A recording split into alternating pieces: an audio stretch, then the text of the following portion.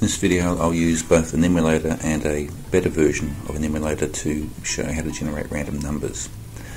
First I go to run mode, I hit option, find probability, I've got random here, and if I put times 365 it'll generate a number lower than 365, and we just use the first digits before the decimal point.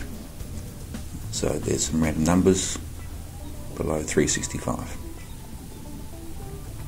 If we go to the better version of the emulator, once again run mode, option, we find probability, we've got random here, and we've got the first choice, same as on the old emulator. Punch in times 365 and it does the same thing. Now we've also got this button here, a random interval. So I can choose the starting value, so 1, 365, close bracket, and it will generate random numbers between 1 and 365. And you can see there's no decimal point, it's the whole numbers.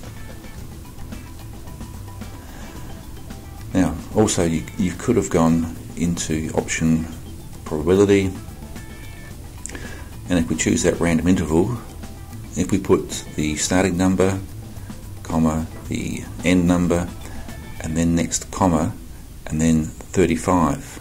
Now that last number will give me 35 numbers between 1 and 365.